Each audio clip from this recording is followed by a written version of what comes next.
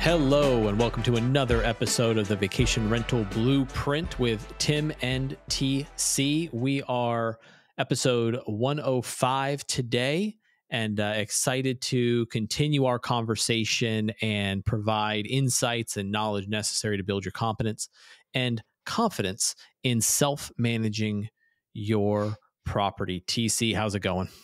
We are back and better than ever. We're trying at least. I'll say that. I've had a couple buddies who have been nice enough to listen to our show for support, for moral support, and I was talking to one yesterday who said, "Tim, love the show. I'm going to do it." I said, "Cool. What are you going to do? Start a podcast?" I don't know what you're talking about right now. And he said, "No. I'm going to get into. I'm going to buy a vacation rental." I was like, "Awesome." And then he starts talking to me about, I saw a couple on Zillow. I'm really interested. I think it was like, "Oh, cool. Awesome. How about let's take a time out here." And I said, "Who's your CPA?" "Wait, what?" That was the response I got. "Okay, well, who's doing this? Who's doing that for you?" And of course he's my buddy, so I'm giving him a hard time. I enjoy making him squirm a little bit, but it is that piece that reminded me we need to talk about this, TC. We need to have sort of that professional services conversation, because as I've said now countless times, you're managing a business. You are buying into, you're investing into a business, and those who are successful in this space, man, they look at it like that in every decision they make. And I think when we talk about professional services, you and I have been doing this long enough. It is sort of second nature to us that you're going to need these types of services set up. But for so many people getting into short-term vacation rental investing, I think we owe it to them to really give them a broad stroke view of those professional services in support of getting set up to run your business successfully. I think that's right. And, we've been talking about expanding into beachfront property. We've been going to North Carolina for a long time. And there was a listing I was looking at recently, and the headline was $250,000 of annual income. Well, it's not income the way we like to think of income. What that was, No. gross rental. So, okay, maybe so. Maybe $250,000 of gross rental is realistic. But what are all the expenses? And Right. what's the mortgage going to be? And, when you talk about building a professional services team, real estate's one of them as well. You've got to work with someone who is going to work with you as a business purchase, not as Right. a beachfront property homeowner. It's a business purchase, and everything matters. So great topic for today. And I think, while we run the risk of being all over the board on this one, because there's lots to talk about, I think the listeners will get a lot of value. And I think it's also important. Here's our disclaimer of every service we're recommending that you talk to. We are not experts in these services, and so our goal here is we want to provide a baseline understanding of why we chose and prioritize these groups in establishing any business we establish. But also our goal is we want to have guests on the show that are experts that do this for a living, and that more times than not we've selected similar to when we talk about vendor selection. You have to do your due diligence, and you have to build strong relationships with these partners, because they are experts in their field, and they can provide a lot of great guidance to you, guidance that we don't necessarily have the experience to provide, but we're going to get those guests on the show to be able to provide that to you. That's right. And, the one thing that we learned during the journey is that, we'll talk about CPAs, attorneys. They're not all created equal. We learned the lesson the hard way that there are individuals in their profession that specialize in real estate, and to some degree, even in short-term rentals. So Right. doing our homework and finding the right support team of professional services took a little time to really understand what we were looking for, but now I think we've got a lot to share with our fans. So when we take a step back, when we were first getting into this, walk me through the first professional service you kind of strategically looked at and said, okay, here's the first one because this one is going to lead to all of the rest of the services. How did you frame that selection, and what service did you kick off with? Yeah, so I kicked off with a CPA, and I'll tell you why. Okay. Um, I wasn't sure, do I start with an attorney? Do I start with a CPA? And I landed on the CPA. But during my very first conversation with the CPA, one of the first questions was, what's your entity structure going to be? So, note to Mm, self, call the attorney as soon as I hang up the phone with my CPA. right. So the first one, I was looking for a CPA, and I was very fortunate to find a CPA that had bookkeeping services and that specializes in real estate. Took me a while to find them, but I found them, and hopefully we'll have someone from this firm on the podcast in the future.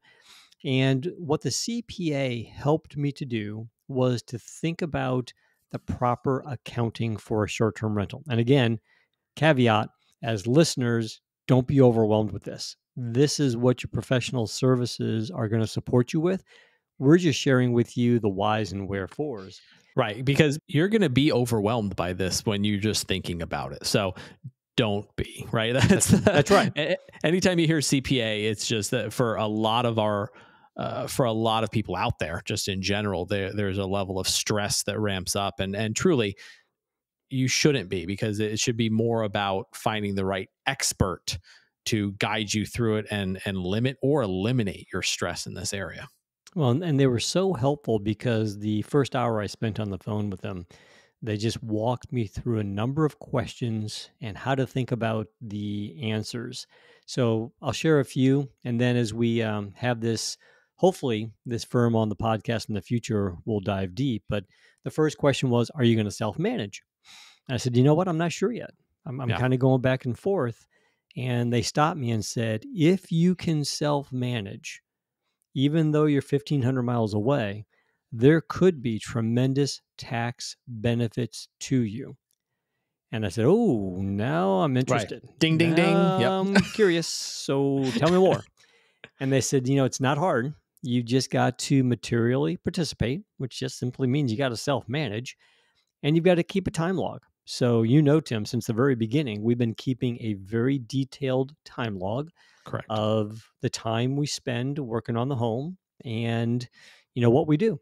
And that time log that we keep is instrumental when it comes time to file your taxes. It shows that you materially participate, and it opens up some potentially some nice tax benefits. So the CPA did a great job of educating me on the benefits, the tax benefits of self-managing, and what that means. So we're not going to go into the detail on this podcast, but just I hope it piques everyone's curiosity and interest that if you self manage and if you're willing to just keep a time log, all pretty straightforward, there could be some really nice tax advantages available to you. But how do you know? You hire a good CPA. They do not have to cost you a ton of money, but there are going to be an expense that you got to build into your model. But a good CPA is going to do your bookkeeping. They're going to give you a monthly financial report, and they will make sure that you are set up for success when it comes time for filing your taxes. What do we want our listeners to hear? Key thing, a good CPA who is well versed in real estate and in short term rentals will share with you the potential tax benefits associated of self-managing. So that's ultimately what caused me to decide to self-manage is the opportunity and the tax benefits were too good to pass up on. And for first time business owners, yes, there's great potential for tax benefit, but you're running a business, and when you run a business, there are tax implications that you have to be mindful of. And this is again where that CPA really comes in and helps guide you. If you have a responsibility in running your business to pay taxes, and a great CPA is going to guide you through those tax savings as well. But it's important when that real estate professional is selling you on the fact you're going to make $250,000 that first year. That's $250 of revenue that's going to have some level of tax responsibility toward the government, and there's certain percentages of that that you'll be able to have savings based on how your CPA guides you to do it. So I find myself innately going, oh, just always go lawyer first. Have that legal conversation first. But in this instance, I know you really swayed me on, let's have a conversation with a CPA. The legal side of it will be shortly thereafter, but let's really figure out and have a strong conversation around the tax impact on how we want to structure it, and if we want to self manage it or if we want to hire a property manager, because there are different implications. Well, that's right. And after talking to the CPA and really that conversation helped me think through, yep, I'm going to self-manage. Now, when I reached out to the attorney, I was able to have a very educated conversation. We have a great attorney, by the way, and hopefully she'll be on the podcast in the future. Shout out to Cassandra. So I was able to say, hey, Cassandra, we are going to self manage. Here's why we're going to self manage. Here's our objectives. We also want to make sure that we protect ourselves because we are in the hospitality business and we are going to be hosting guests. We want to make sure that we protect ourselves and we want to protect our assets in our life so that they're not exposed if there was an issue. Help me think through, how do we set up the entity? And this is where this professional service can really guide you. They can walk you through the pros and cons of every type of entity out there and then make a recommendation whether or not, number one, you need an entity. And if you do, what's the best way to think about the entity structure? And here's the real win: it's not expensive. Setting up an LLC, setting up an entity, it's not expensive, but it does require someone who knows how to do it and how to do it well. So it's not going to cost you a lot of money. But again, this is another one of those topics where doing it the right way is important and it's going to set you up for long-term success. And TC, just going back, I mean, both CPA and legal, there's a fair amount of local knowledge that they're going to have in both of these respects, right? Because it's, yes, there's the federal piece of it, but what we're talking about too is there's some, local requirements. I think of tourist heavy locations have a few more maybe tax requirements or legal requirements for getting your business licensed, especially if you're going to be in a lodging type business. You really want to focus on someone with that local knowledge of your specific area, right? Well, that's right. And this goes back to our prior podcast also, is we didn't know where to start. Where do you start your search for an attorney? So we leveraged our relationship with our CPA and said, hey, the business we're in now. Can you point us in a direction or two? And sure enough, they did. And that led to several conversations, but it was that reference, that starting point that the CPA provided that led us down the right path and ultimately to an attorney that is well versed in local law, well versed in short-term rentals, and was really able to support us not with just things like the entity structure, but we use a rental agreement, and I wanted an attorney to review the rental agreement to make sure that everything in there was following state law. Right. And it was a half an hour of her time, but we now have a great rental agreement that we know is supported by and complies with local law. On the legal side, on the CPA side, and specifically on the CPA side, we don't necessarily require it, right? Because you and I are constantly looking at financial statements. We're constantly reviewing budgets and business model pro formas. But a CPA, if you don't feel confident in that, because I know when we talked about the decision matrix around if this is even the right space for you to be investing in, our conversation was, do you enjoy finances? You don't have to necessarily be an expert in them, but do you enjoy the thought of having to manage those finances? And I think that's where a CPA could potentially help you get set up with your first pro forma or your first business model or budget. Yeah, and what the CPA was really helpful with, and they're helpful on many fronts, but in the very beginning, they helped me think very, very clearly about expenses that are incurred by the business, but also capital expenditures. So there's some things that you're going to spend money on, large pieces of furniture that you can't expense to the business, but you have to depreciate it. And short-term rental is a business, so it's got a depreciation schedule that's more like a business. While I could do all of that, it's an area that I didn't want to take any gambles on because I Right. don't know my accounting well enough. But at the end of every month, when I get my financial statement from my CPA, I can read that financial statement. I can see how every expense and capital expenditure was treated, and I can see where my opportunities are within my financial statement to drive more revenue to the bottom line. So, it does help a lot to have some business acumen, but your CPA is going to support you with a lot of things that require some degree of technical expertise that I don't have.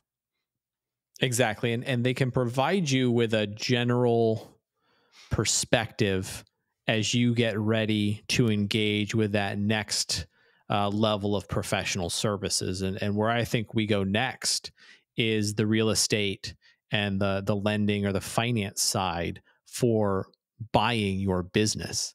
And taking the time with your CPA and working through, potential model forecasts of what you envision for the business gives you a good kind of general target to engage with a real estate professional and a lending institution or a lender to have a more informed conversation. Because everyone, maybe not everyone, but a lot of people looking to get into this space are going to, just like anytime you search for a home, you're going to fall in love with the $2.1 million custom home with the fancy Star Wars Millennium Falcon bedroom and the ski chalet in Beaver Creek, and all of these great rentals that are currently for sale. But you need to understand what your model or the general direction of your model is so that when you engage with a real estate professional and a lending institution for your business, you can have a more informed conversation when it's presented to you. Oh, yeah,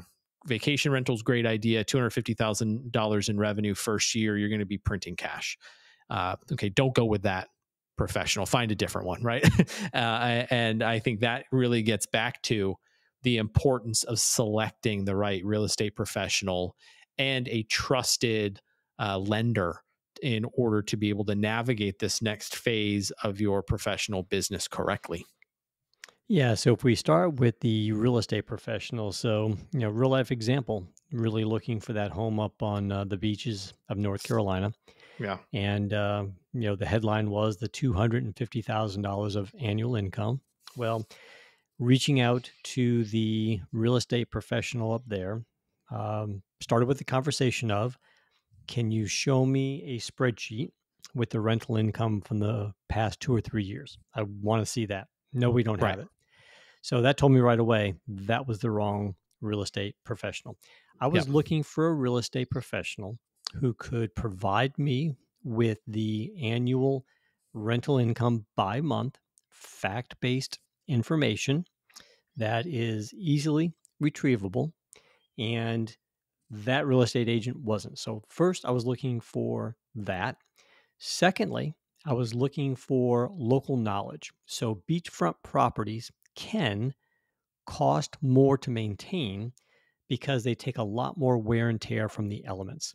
When they're exposed to that ocean air, anything outside the home, HVAC equipment, or just roofs and siding can take a lot more wear and tear. So I needed someone to share with me, what does the annual upkeep and what do the utility bills look like for this area.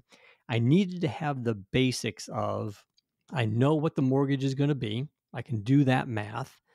I know what my out of pocket down payment's going to be. I can do that math. But to build my initial pro forma, I had to get an idea of what annual upkeep was going to be. Wasn't familiar with that. And I needed to know what the utilities run month by month. All of this information should be readily available and something a real estate professional can provide. So I finally found that real estate professional that could provide me with the spreadsheets to show annual revenue by month and to give me a really good idea of the utility costs and the maintenance costs. So now, when I sat down and I did the math, yeah, it was about $245,000 of annual top line revenue. Right. But after expenses, this is a real number. After expenses, I was going to put in my bank account less than $10,000 a year self managing. Right. And that was the piece that I don't take that as bad news. It just wasn't the right investment. But Right. here's the key.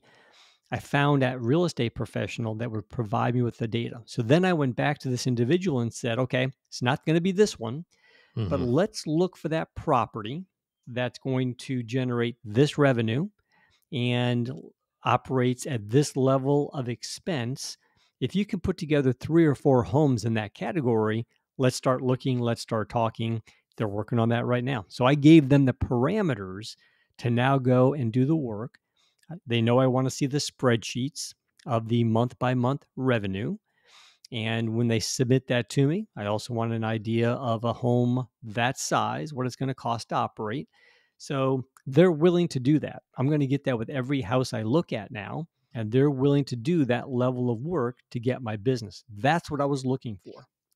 And those specialists do exist, and I think that's what it is. They need to be committed. They need to have a history of not just selling short term vacation rentals, but they need to have that history of understanding and properly conveying the information that you need.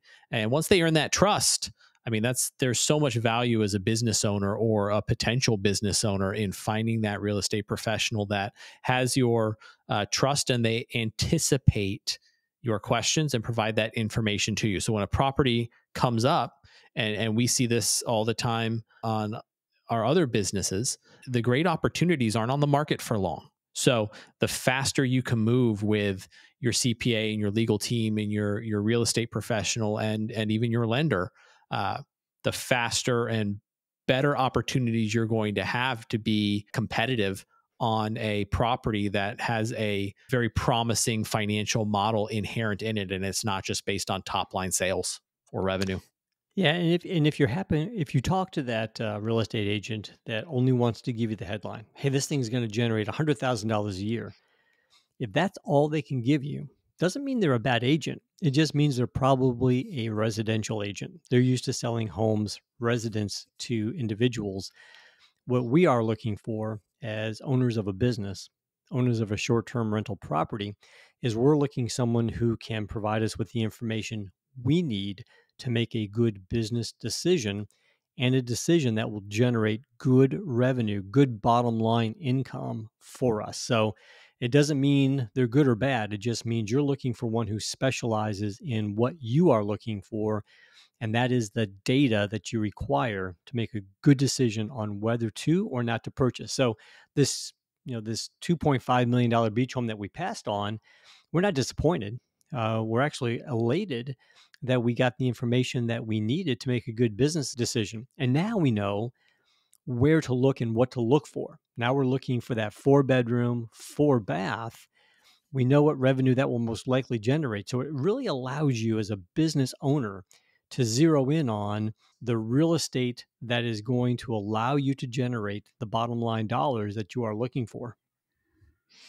And okay, maybe they're not all bad agents, but I think you and I also have had enough conversations with individuals who have invested. They've put their life savings into a short-term vacation rental because they were sold a bill of goods and they didn't ask the right questions. But they, maybe it was a bad agent who saw an opportunity and took advantage of it with an individual who had money available. They had money for the down payment. They were going to get into it. They seemed to be enamored with, oh, well, I can live on this income. That's fantastic. And you and I end up having conversations with individuals. And at some point, these individuals in tears because they don't know what to do because they thought this was going to be just easy income for them. And that's, one of the many variables that triggered us into sharing what we're sharing here on the podcast is we want to make sure that we provide the real insight based on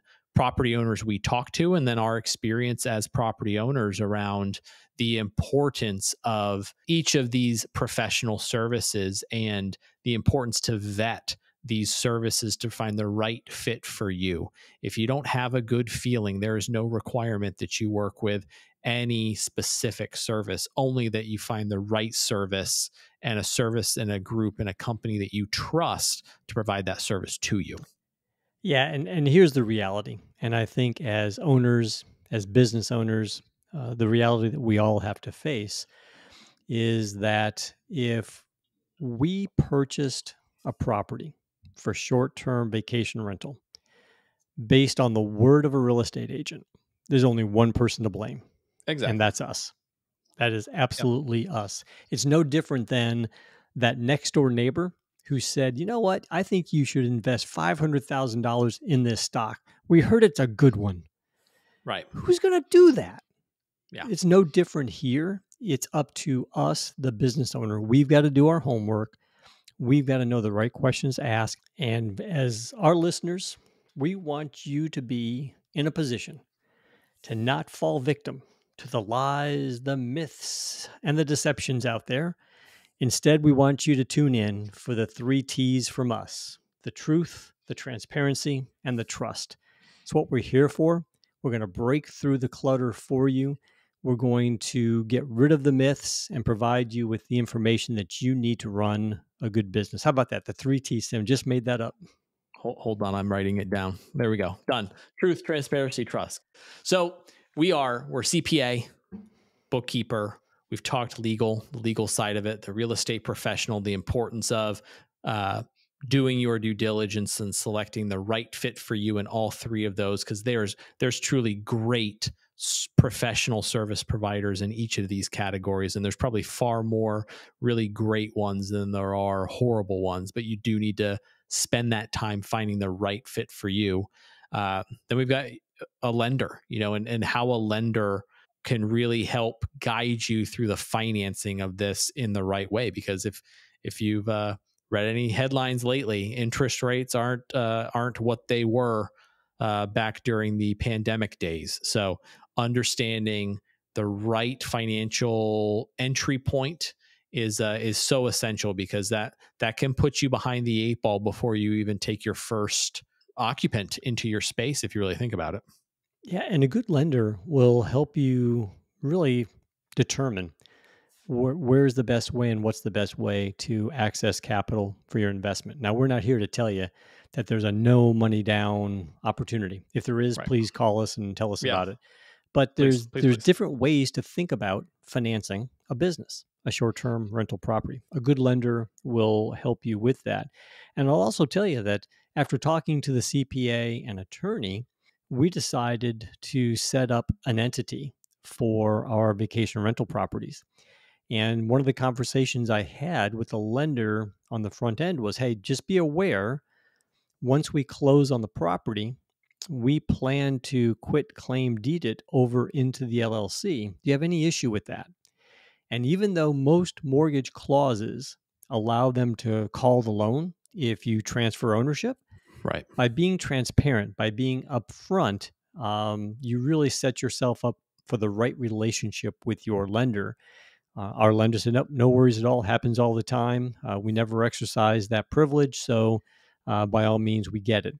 But awareness, transparency, honesty on the front end goes a long way in identifying the right lender.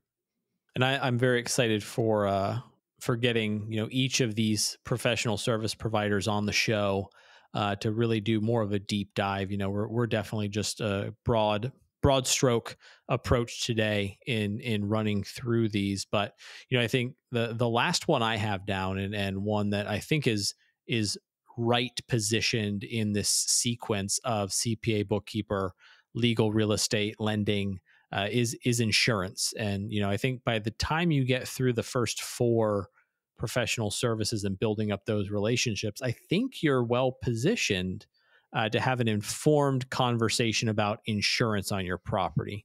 What are your thoughts on that one? No, that's right. And, I didn't know really where to start with insurance. So, what did I do? I reached out to the insurance company that insures our primary property. Okay. And they don't insure short-term rentals, but They allowed me to have a great conversation and shared a lot of information with me. And as I went down the path of looking for an insurance company, I talked to a lot of owners of short-term rental properties that they were only paying $300 or $400 a year for their Yeah. premium. And I thought, oh my gosh, how does that work? I know what I'm paying for my personal property. And the bottom line is, you can get away with spending very little, but you get what you pay for.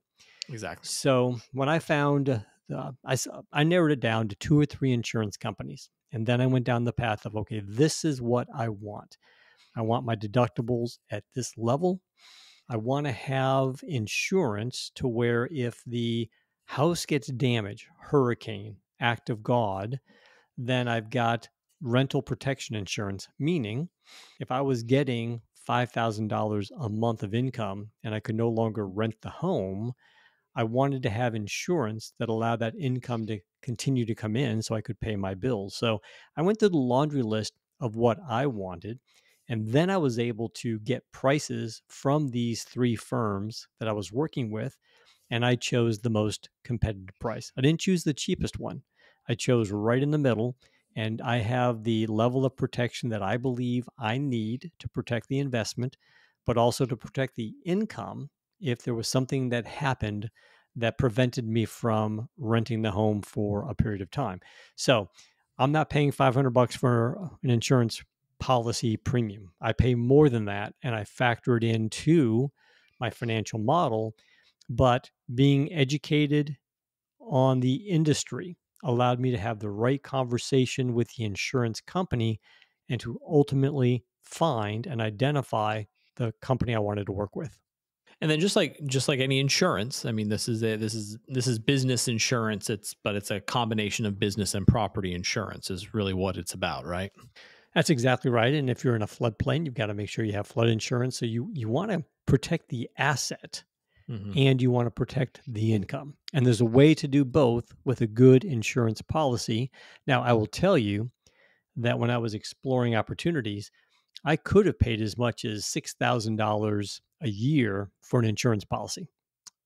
There are companies out there that provide you an unbelievable level of coverage, but $6,000 in a premium was a lot more than my financial model could manage. So I elected to take on a little bit more risk and pay a more reasonable policy. But I have eyes all open as to what is and what isn't covered. When the hurricane was coming in, I knew exactly where my exposure is or was at the time based on the policy I had. There was going to be no surprises because when that hurricane is predicted, in most cases, you are not able to call your insurance company and increase your coverage. They will Right. not do it. So you've got to be covered on the front end. Again, that is highly specific to location. Where if you're closer to the coast, we're inland, where we are. So we have a relative protection in land that will weaken a storm before it gets to us. But if you're right on the coast, if you are in, I think in of the western half of the United States, which struggle with some pretty severe forest fires and just risk from if you get further west, earthquakes, and I mean there's a multitude of factors here that insurance really has to be specific to your location and the appropriate coverage. Now, TC, with insurance, to what level do you have to cover, or do you have to carry coverage, or do you feel comfortable carrying coverage for the occupants within the home? Is there anything that you need to think about, or our listeners, hopefully, need to think about on insurance and coverage for the occupant within their space? Yeah. So my learning here, and again, best practice based on mistakes made in the past. Yep. When I was talking to the insurance agent, I shared with him in great detail. Again, this is all about truth, transparency, and trust. Again, Trust. just Yep. made that up. Yep, TTT. trust. TTT So by TNT. Nope, too exactly. much. So, so the I shared with them, hey, we've got a pool. We're going to occupy as many Ah, as 14 people. yep. That's what our rental agreement allows for. So there could be 14 people in the home. We do have a pool. We do have a fence up around that pool, but it's not infallible. So I shared all the details with them as far as what was in the home. I shared with them that it's a two-story. I shared with them that there are two landing. So I went through all the potential risk issues that I could think of. Right. And then they came back and said, okay, based on all this information, we think this is the coverage you should carry. Here's how much, and here's why. Decision was mine, but I provided them with the information on the front end. They came back with a recommendation, the premium associated with those recommendations, and then I could ultimately make the best decision. And I think that's just a great reminder too that, when in doubt, ask the question. We're recommending professional services and a general order you want to follow as you get ready to enter into this adventure. Uh, but as the questions arise, I mean, these service providers are experts in their field for a reason. Ask these types of questions, and you're not. No one's expecting you to know all the answers. I certainly don't know. I certainly know very little. I know what I don't know, and it's a lot in these areas that we're listing out, which is why we're recommending building trust and a strong line of communication with these individuals. And if you have a question that you're thinking to yourself, man, Tim, that's a dumb question. I should know the answer to that. Nope. Ask the question. Ask the question. Get the answer from the experts so that you can make an informed decision for the essentially the livelihood of your business. Right.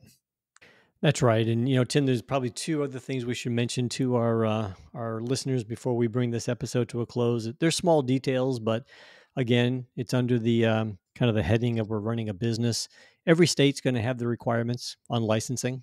I've got to have a Right. license because I operate a hospitality business, and I've got to display that license in a prominent location in the home. So, not a big expense, but again, you got to be familiar with what your state guidelines are. And then, secondly, I get revenues every month from either direct rentals or VRBO or Verbo or Airbnb, and I've got to make sure I pay taxes monthly. And in Florida, I've got to pay my state tax and I've got to pay my tourist tax on direct rentals. And that's nothing more than logging into your state agency. And it takes about 5 minutes every month.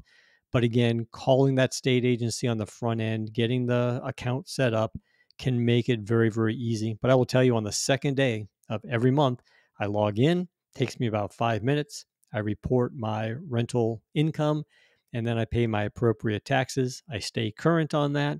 And my CPA makes sure that I stay current on that. And if you don't pay your taxes, then there's ramifications for that. And you do that. Your CPA doesn't do that for you, right? Correct. Correct. That's something that takes 5 minutes of your time, and you Yeah. don't need to pay someone else to do. That I'm comfortable doing myself. Taxes, no flipping way. I'm not doing my Right. tax returns. Yeah. Yikes. And that goes back to, when you're self-managing, it's really about prioritizing, what you're going to spend your time doing. You're building systems, you're automating where you can, and you're working with professionals, and that gives you a huge advantage as a self-managing business owner, that you can actually directly connect to your bottom line, what goes into your checking account at the end of every month, or at the end of every year. That's where it really gets into know when to leverage your resources, know when to delegate to your resources, and then know when to ask the questions to your resources and do it yourself. It's another example of you've got to build your financial model correctly. You've got expenses associated with your business. You're not buying a home and just paying for utilities. You're running a business, and we all have expenses associated with those businesses: accounting, legal, taxes. These are just some of them. Just make sure you build them into your model. And if you build your pro forma correctly, then you'll generate a nice revenue, bottom line revenue, assuming you're self managing.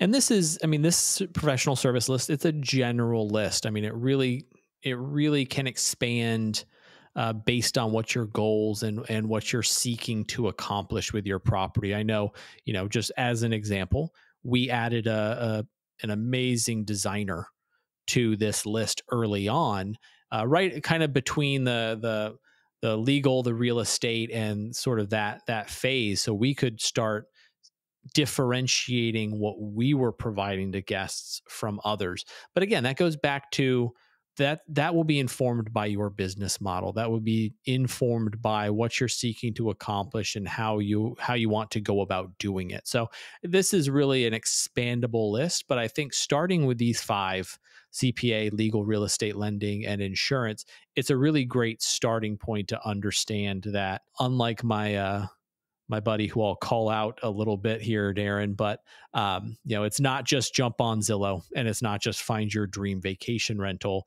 Let's go ahead and jump into the business aspect of it and make an informed decision, so that by the time you're jumping into Zillow to start inquiring into your properties, you have that knowledge base necessary to know what you're looking for and to be able to move quickly on the right property for you. This has been a great episode. I think professional services just not talked about enough. Again, doesn't have to be a big expense, but it is an expense. Got to be in your Yep. pro forma. But with the right professional services that have a great deal of expertise in real estate, you're going to be well set up for the future.